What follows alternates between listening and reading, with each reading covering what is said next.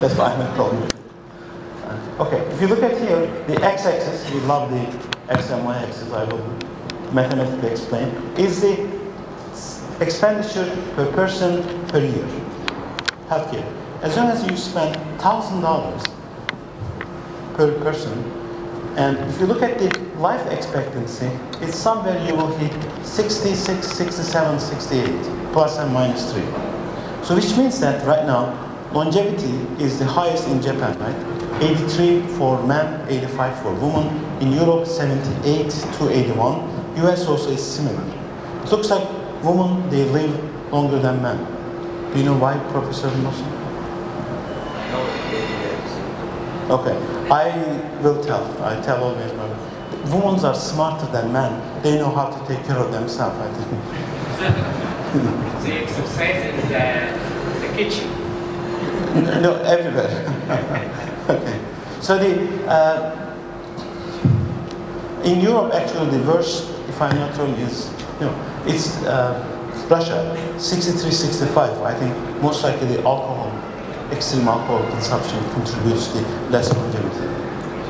Okay, this is the institute in the United States is called National Academy of Engineering.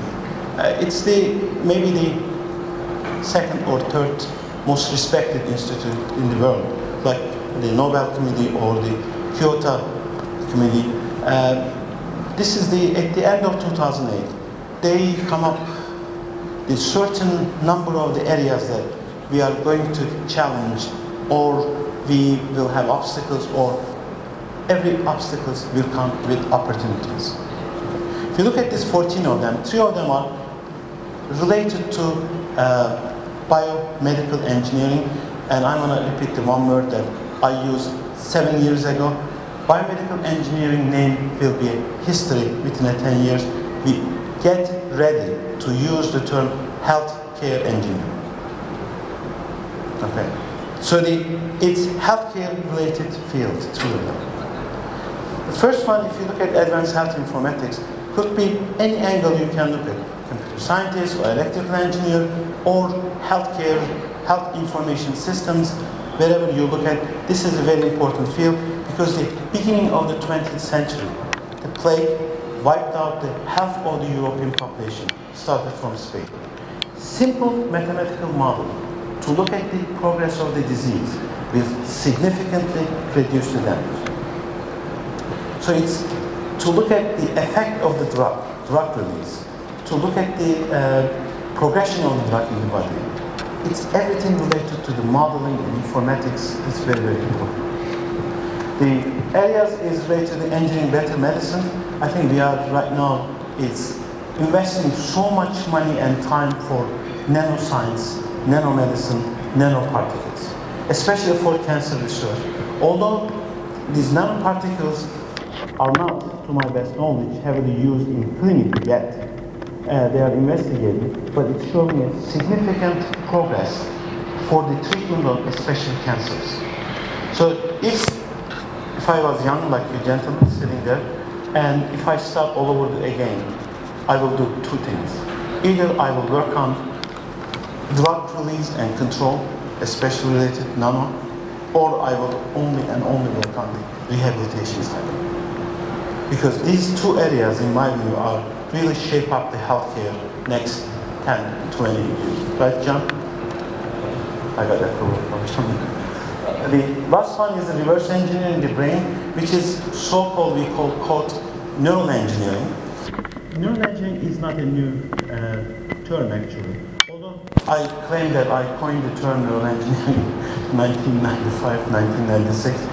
Many people, they were doing research in neural engineering. They did not call neural engineering, but the bunch of us, including Sergio, Nitish, and the other folks in the society, sort of godfathers, they said, okay, this is neural engineering or neuroengineering.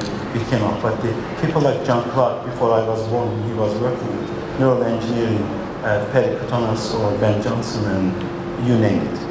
The idea is we learn from brain and we implement in industry. Simply how the brain works, right? Is the most amazing organ we have in our body is the brain. Although ancient Egyptians people, they used to take the brain off, all the organs off, except the heart, right, before the mummification process. Brain consumes roughly 20-25% of the fuel in the body, but the weight-wise is no more than 1 kilogram. If you look at the inside, there are 10 to the 11 neurons. Can you imagine any device, any instrumentation ever built has 10 to the 11 transistors, and they have 10 to the 15 connections, and they can make a decision that is unbelievable. Whatever you believe, in my view, this is the best thing ever designed. Great. And it will take our lifetime to really figure out that at least a certain capacity that we can implement in reality and use it. So we learn from neuroscience, we implement in industry. What I mean, how we recognize the patterns. When you go to the airport, they have the camera, they look at, they try to take your photo, try to resemble somebody else in the list for something. So they use the artificial neural network learned from biology.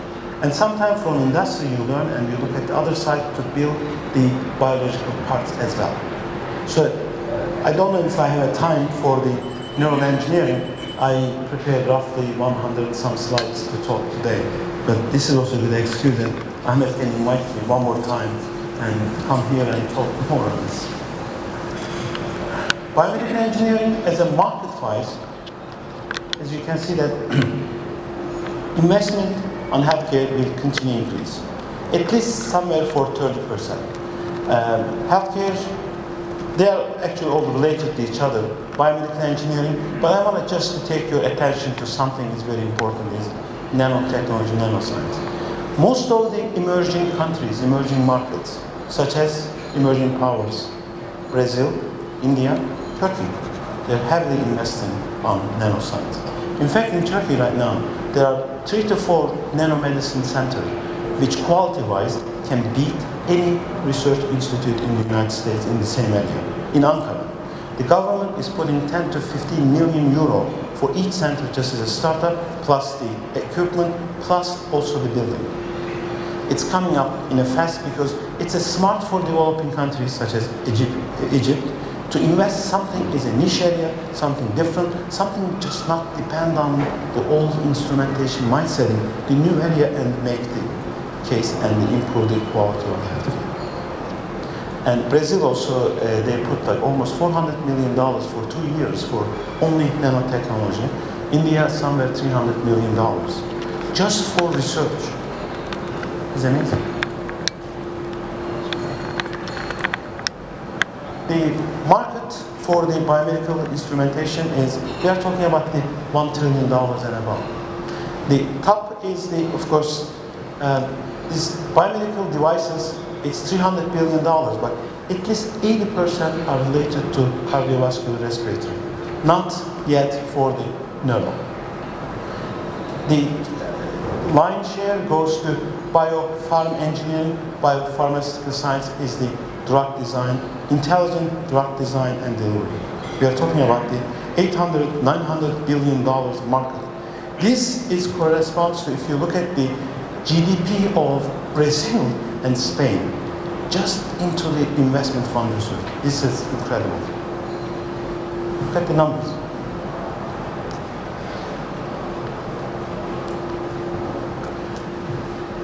I went to Rome last night. I was looking for something to at least bring something to attention.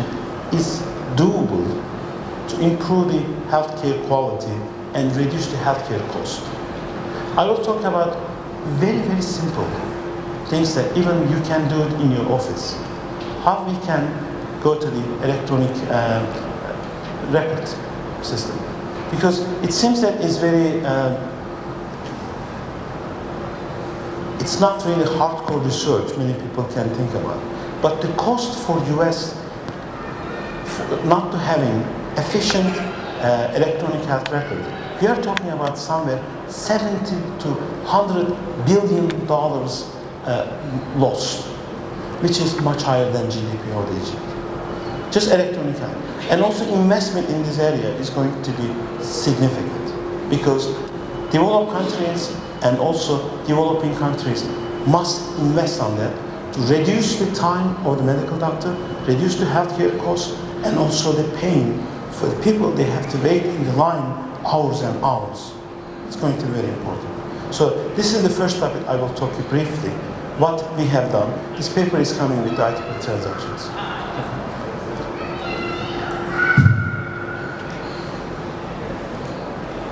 Just an acknowledgement. Most of the work is done with, by my student, and I was just advising him. Full credit goes to the HM. The idea is electronic medical record is the old-fashioned paper-based system. It's not efficient.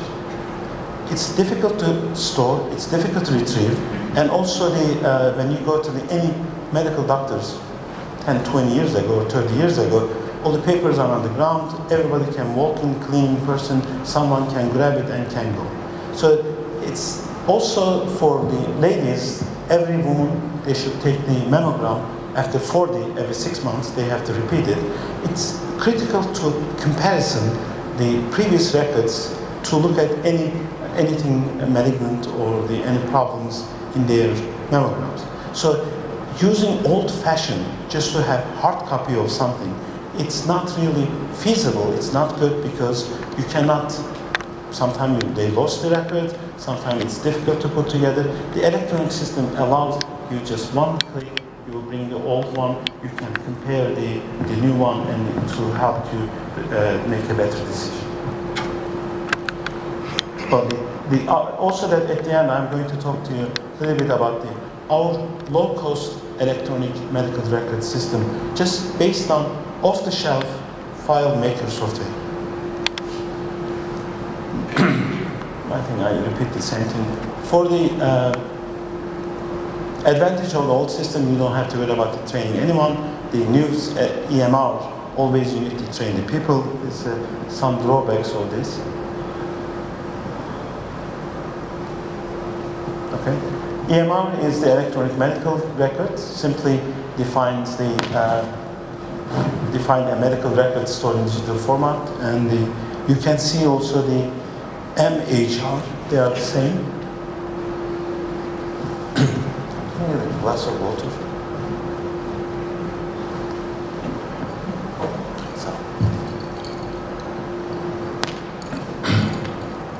I'm not going to read. This is significantly reduce the cost of the supply, storage, time. Okay, the cost of the EMR. There are several electronic health record systems developed. Right?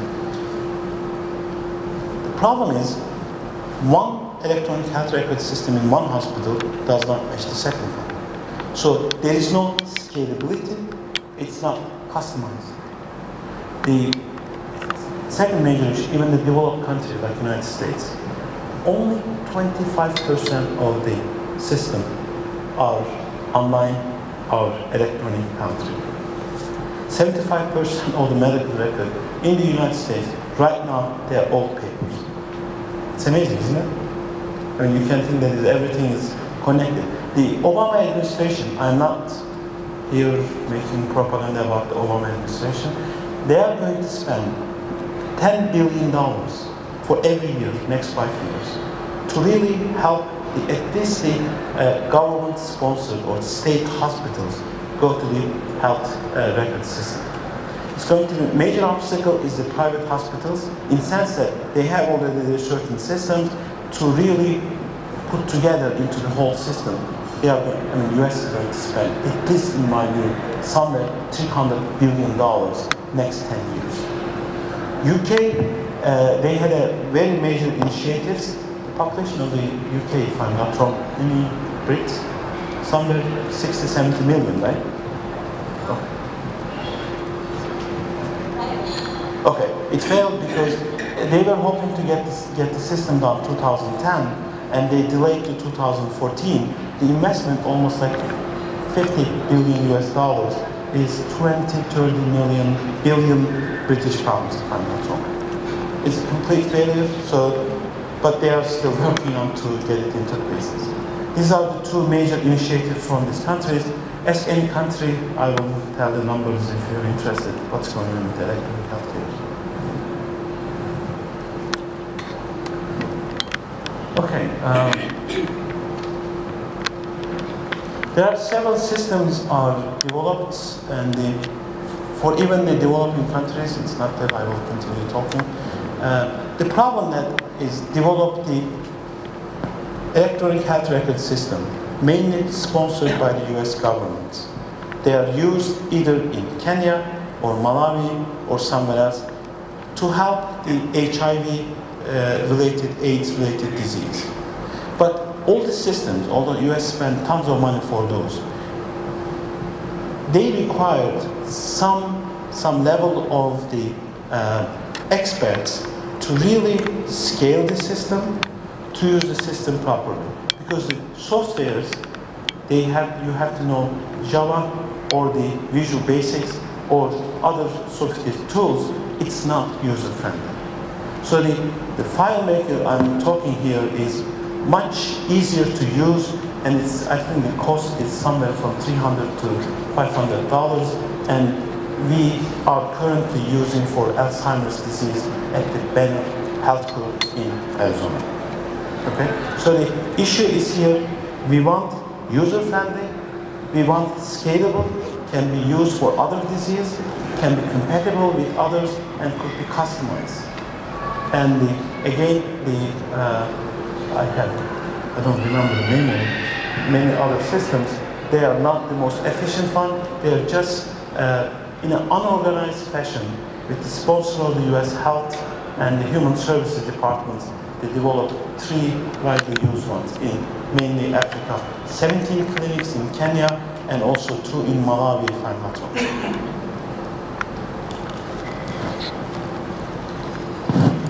I think this is the Obama propaganda. Massachusetts is one example. I think Ali can help with the Massachusetts system. Massachusetts, if I'm not wrong, is the only state in the United States they provide or indirectly suggest or ask the people to contribute to get the basic insurance, right? Okay. So the Massachusetts is an interesting example. I believe that we cannot solve any world's problem unless we invest on education. Education is the solution for everything we face. Whatever you can think about is a problem. Massachusetts is an interesting state because the education level in Massachusetts is, if I'm not wrong, is the highest in the United States. So that's why people, they're not afraid to spend for healthcare.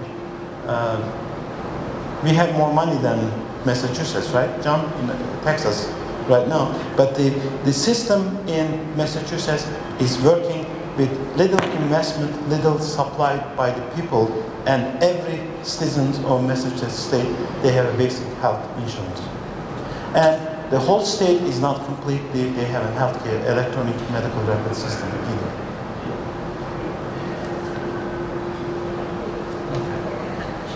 These are the more European folks about the e-health related market initiatives.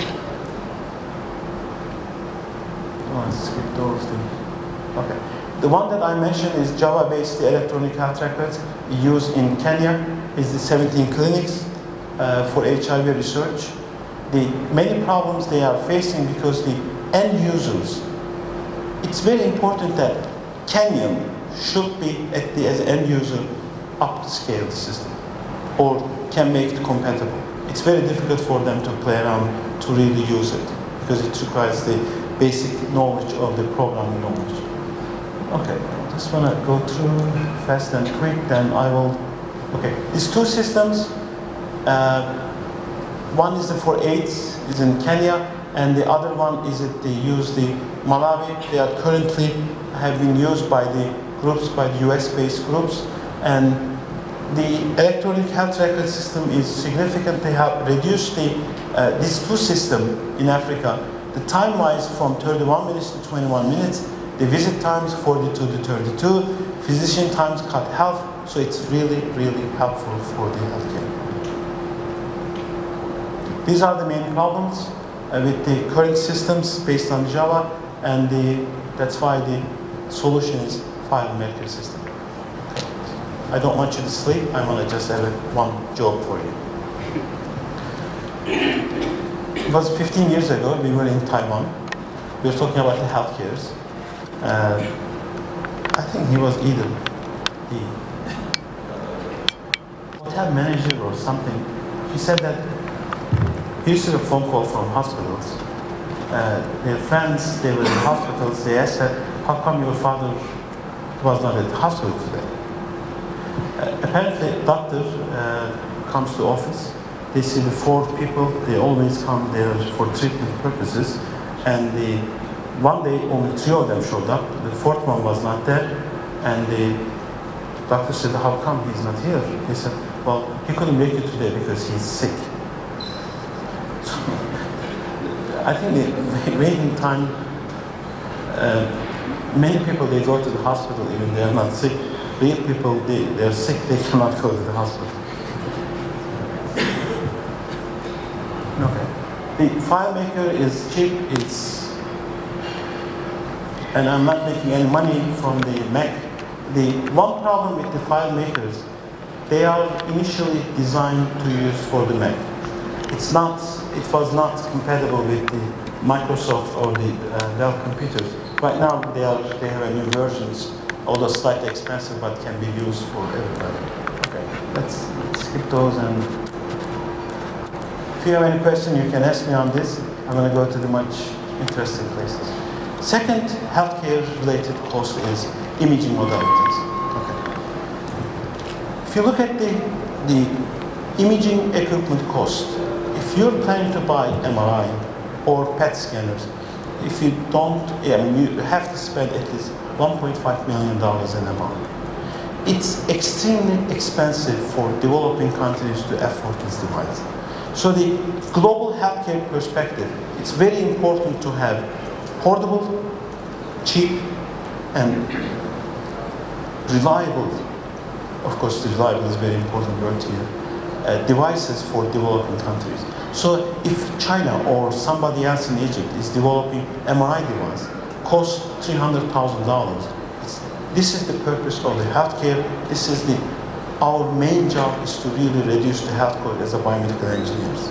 Okay, so the focus for the young folks especially could be in that area, how we can develop reliable, low cost, and portable system to improve the healthcare. Some of the numbers are striking. If you look at even the cost when you go to the hospitals, if someone takes the MRI in the US right now for $800, just one MRI scanning in itself. For research purposes, even if you have grants in the same institution, still they ask you to spend $300, $400 minimum for these scans. PET is very useful for the metabolic activities and the genomics-related imaging. Much more expensive than the MRI and others. But I want to emphasize one thing here is the CT scans, especially right now, dual energy CT. My group, I'm also affiliated with the Mayo Clinic. We are very much interested to really push the envelope for the dual energy CT. I'm not going to talk about some of the research we are getting incredibly important results that we can determine in your occluded artery the lipid or calcification by just looking for the CT image. It's going to be much cheaper than anything. Just wait to hear my next presentation next couple months. It's going to be revolutionary. The X-ray is cheaper, even at airports, right? I mean, there's a new device in the US, the whole body scanners. Half of the people are arguing not to go, not to get inside them. But it's actually, even the airport scanners they have less radiation than CT you get. The market-wise is, if you look at the distribution of the,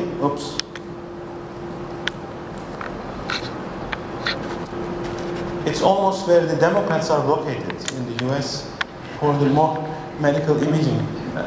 If you look at the election patterns in the United States, you can turn off the machine right now. Anywhere close to water are the Democrats. anywhere in inside the Republican. It looks like Democrats always complain they don't have money, but they have more access to medical instrumentation and devices. This is where John and I will live. John, I'm pointing the right place, right? Houston. We have, it's more? Okay, I am at the wrong place. Because we don't stay at home too much. We just keep traveling, that's why we don't even know where we are living. Okay, the 60,000 healthcare employee, 26 hospitals, is a mecca of the hospitals and healthcare actually. Houston, it's an amazing place. Highly recommended to visit. This is the imaging market. If you look at the almost 25% of the market is European, mostly Siemens and the other companies, 44 US, and the rest mainly Japan, but is right now China is coming up fast. They are 2 years ago they took me somewhere. They are building the MRI machine, and they told the cost that they can build this MRI device for $70,000. It's hard to believe, but I think I will not be surprised that soon we will see the Chinese-made MRI machines in market $100,000 or $200,000. Incredible. Okay, the revenue from the medical instrument imaging is increasing significantly. This is the white column is the $1 million revenue for. Okay. This is the projected revenue. As you can see that we are talking about $1 billion. The market is almost getting closer to $300 billion.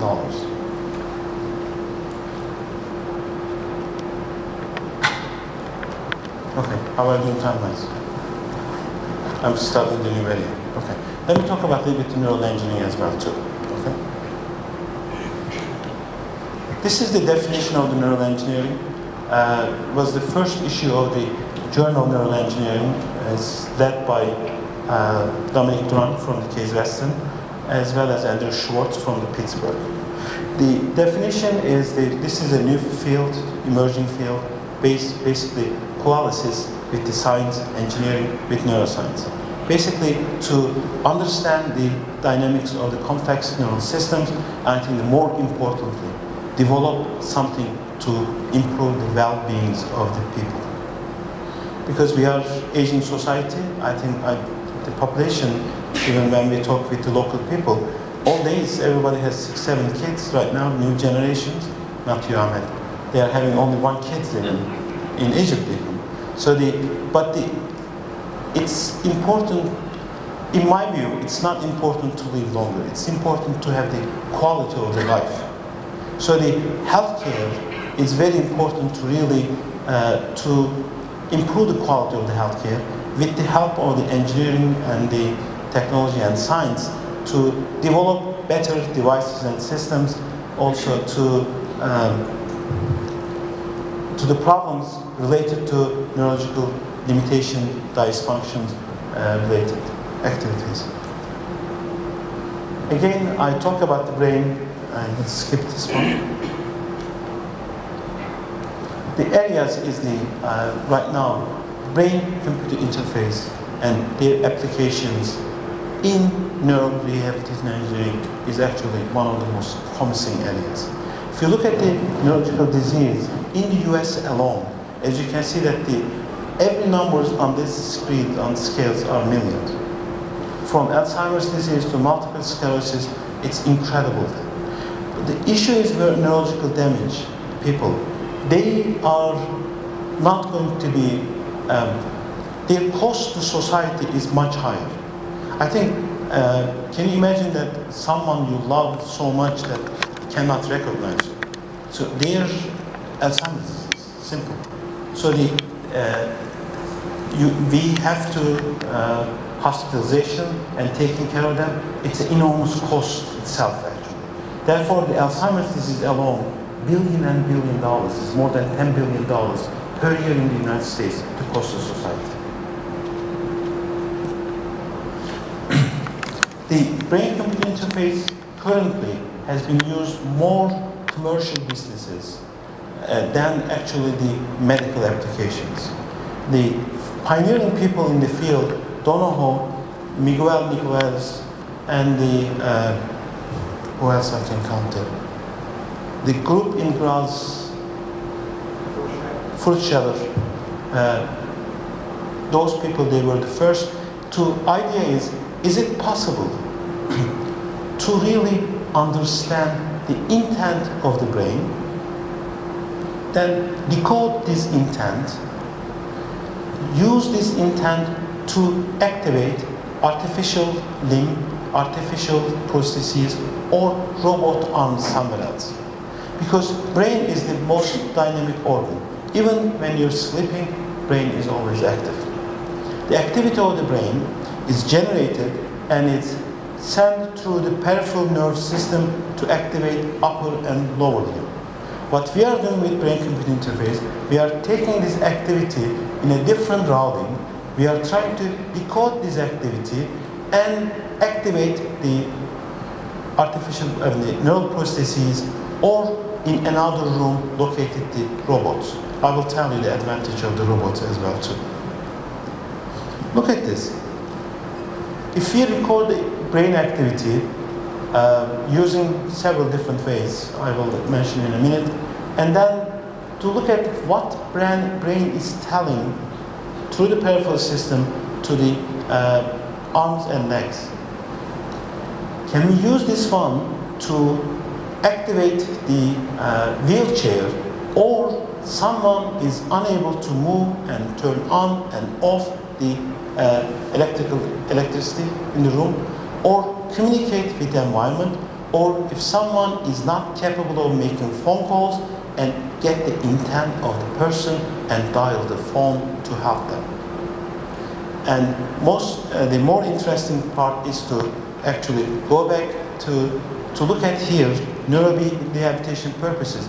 Is it possible to really use the brain-computer interface to improve the speed of the recovery in stroke, especially?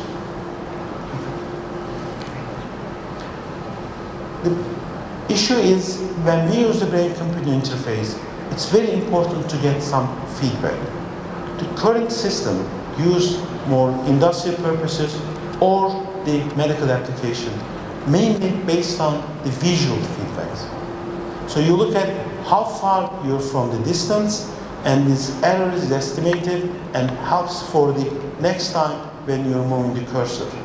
So there's a trial and error, always trajectories have been corrected to the right directions. But this clever man, smart guy, he came up with a different concept. Their suggestion is it we have in our brain two areas, right? One is the motor cortex, one is the sensory cortex. The purpose of the motor cortex is to really activate, send the orders through the peripheral system, activate the limbs. Sensory one is receive the feedback, receive the visual, receive anything coming from outside. Then the planning and the transfer, the corrected trajectory to the motor cortex, and comes down. So they propose to give the feedback directly to the sensory area. How do they do that? This is a simple example. Either you can get these proximity errors and distance comes to somewhere in the filter, and the neurons, they carry the information into the sensory area. Much smarter one. Is it possible to, oh, it's not, oh, I don't have that one. The new suggestion by actually Miguel Nicolelis, I would like to acknowledge, he suggests that the feedback is coming, has to be converted into the electrical stimulus, electrical activity, directly evoke the area, sensory area in the brain. Okay. I think it's going to be revolution within the next 10 to 20 years if the stimulus directly giving the brain, and then have a whole covered and packaged system for the brain-computer interface. This is the rehabilitation application. There's a moving target, and the subject is trying to catch the target with the cursor, and each time when subject is moving, robot arms here and helping the subject to move that direction, and is avoiding when the subject is in the right trajectory, and is punishing if it's wrong direction, basically stiffs it, do not allow to move the hand.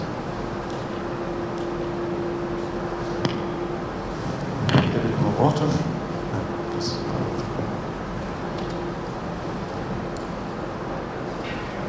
I mean, you tell me when I have to stop.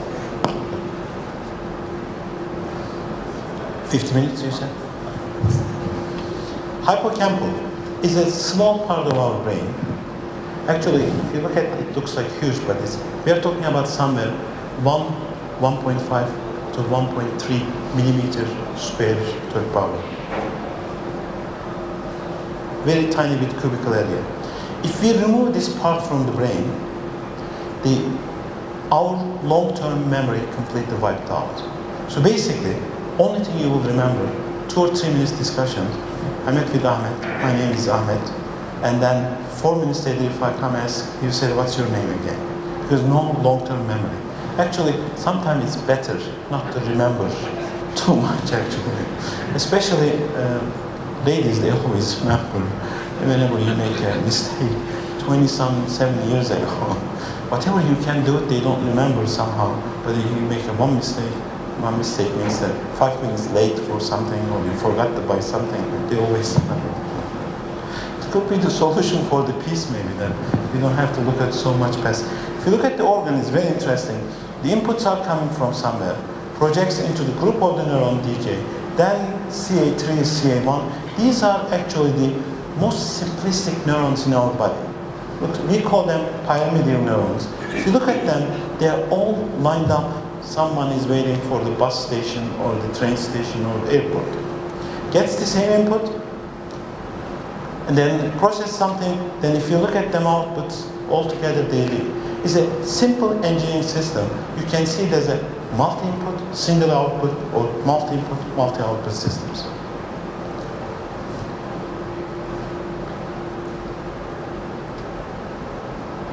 Okay, I'm going the wrong direction again.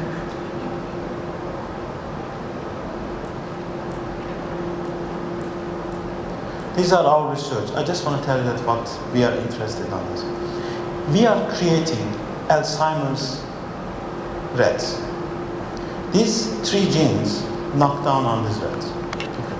We are very much interested what happens when we expose the hippocampal cells to nicotine. Question is, why nicotine? Smoking is terrible. They have different responses from different parts of the body. If you're working in the respiratory neural network or respiratory system, nicotine has a depressive effect. But if you work in the hippocampal memory-related, nicotine is a, I'm trying to find the word that I don't want to encourage you to go smoke today. It's a good stimulant. It's basically, I'm not talking about the whole smoking, just the nicotine. It could be useful for the memory. I will show you what I mean that as a stimulant device. Okay? So we have 2 types of subjects. One is wild animal, has no problem with Alzheimer's disease. Other one, we knock down their 3 genes, important genes, they became Alzheimer's animal. We give them nicotine, we expose them. We look at their responses to nicotines. We are recording hippocampal oscillations. These oscillations are extremely useful. What our group is interested, we are looking for the problems at the molecular level. We want to understand the more neural level and the system level, because we are also interested to develop drugs. So we are looking for nanomedicine all the way to systems engineering, whole package. I'm going to talk about a tiny bit of this activity here.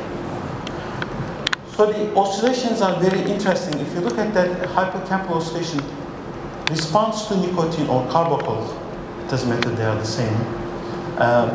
We have initially continuous oscillations. They're just firing it somewhere less than 3 hertz. And then we have an area is a mixed. It looks like there's a continuous, all of a sudden group stem, they have high burst firing, and then they turn into the burst oscillation. The frequencies goes above 5 hertz and 6 hertz. They are the hippocampal oscillators. I think I have a better one, I'm not sure. But this is they start, we give the nicotine here, as you can see they're continuous, there's a mixed group activity, and then high burst activity. We have no clue what it means. We are just like simple engineers, we are looking for the activities. But there's an incredible difference between the response of the normal and Alzheimer's one. Somehow for Alzheimer's disease, the animals, when it comes to this area, they got stuck here, they have a long duration of mixed file and less the burst type activity compared to normal rats. So it looks like if we are able to, when we evoke the animal, if we let them stay less time in mixed area, more time in burst area, we could better really improve their condition. We are looking for a drug that someone improve that conditions. I want to skip all these. You guys are smarter than I am. I'm sure you know, everybody knows hidden Markov process part. Let me show you the interesting part of it. This is the wild one, white one. Other one is the transgenic Alzheimer's disease. Continuous, no difference. And for the Alzheimer's one, they stay much longer duration in the mixed portion, and the burst one, they are much less. We know why. Because of the beta amyloid accumulation outside, it's causing that difference. It's very important. We need to develop a smart, intelligent drug that reduces the beta amyloids outside. Is there another good excuse to come back again, if Ahmed allows me?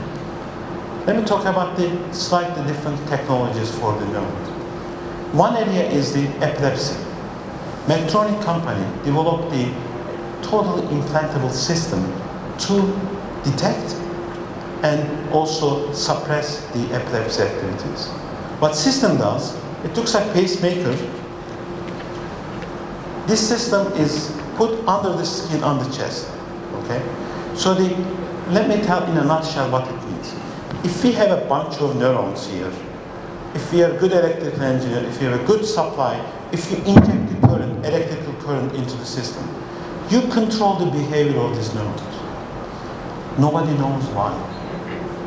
There are several different theories. Most likely injecting the currents affects the depolarization and repolarization of the action potentials.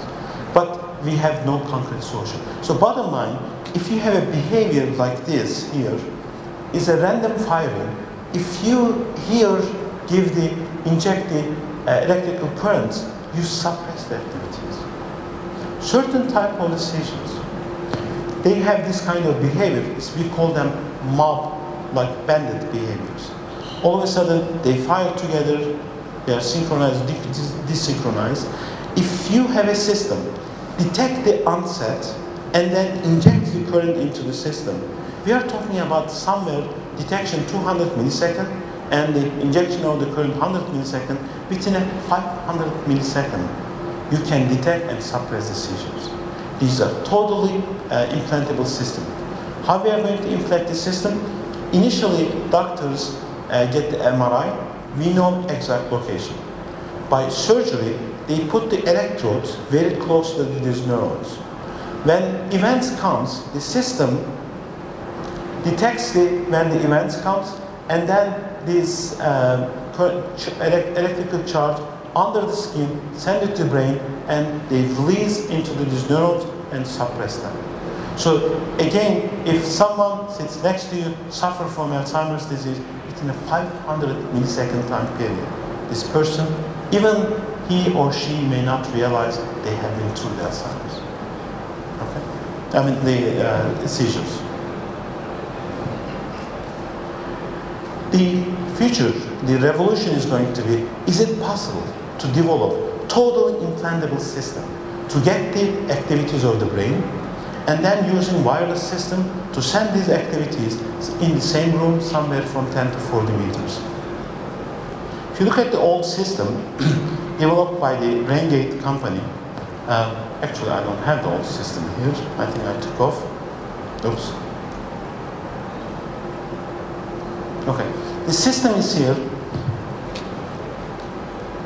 We have multi-array electrodes. They are intra-electrodes. They are directly put on the surface of the cortex. They are not on the skull, by the way, be careful. So we are recording from somewhere 64, 128 to 256 channels at the same time. This activity, information has been with the wire, is coming to another small microsystem here on top of skull. The function of the system is simply to do pre-processing and send the information using micro or nano scale laser. So data is going outside. What's coming outside, inside is the energy. How we can do it? Using inductive system. So energy is coming from outside, as you can see that, and the data is going outside. This is a simple telemetry system. Size is micro level. At the top, this is the information has been sent outside. As you can see, the size of the system is completely negligible. Unless you have a bald head like me and nobody can figure out that you're carrying that system. The big picture for the Alzheimer's disease, okay?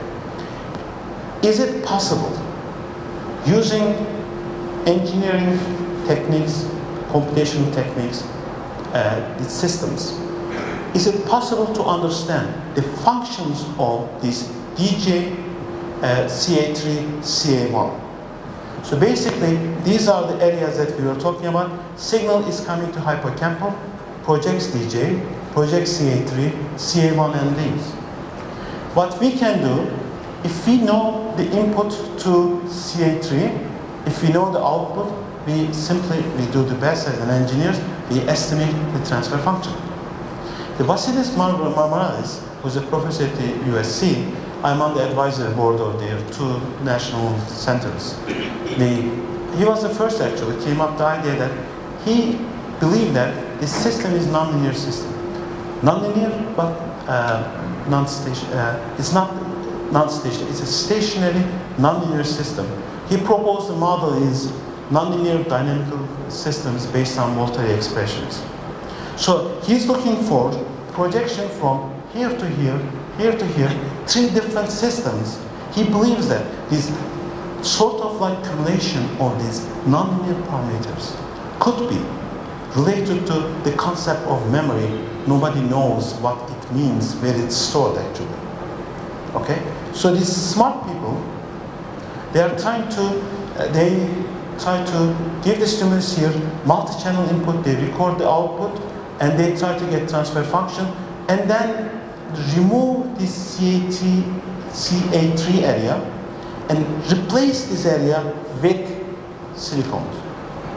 So they are trying to replace the non-functional part of the hippocampal using simple electronics. We are talking about the micro-nano level electronics.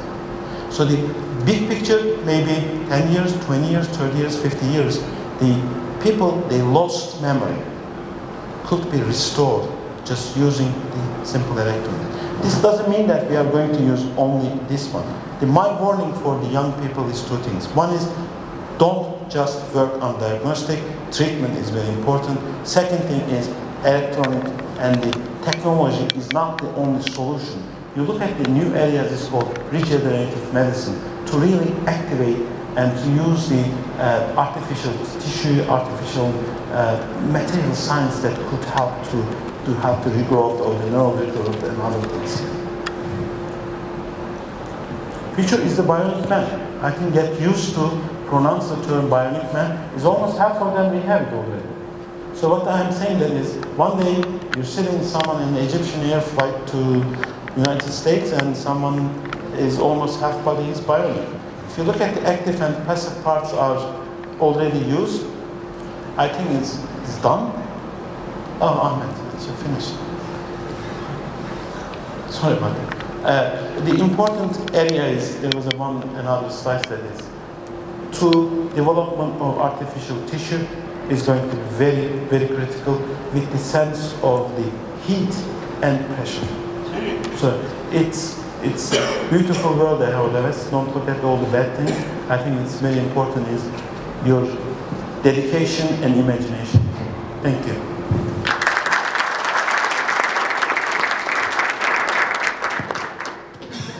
Thank you very much, Professor Akay. Thanks for not sleeping. And still take a couple of questions. And to make things easier, we will shift the program today by 20 minutes. So we have a short program, so we have enough flexibility, so let's do that. 2 quick questions, if any.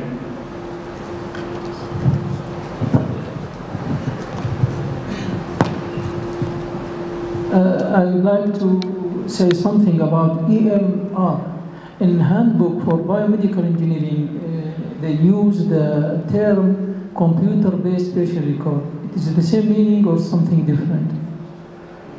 Computer-based patient record. It is the same meaning like EMR? We are not talking about the recording. We are talking about when you go to the hospitals, when you have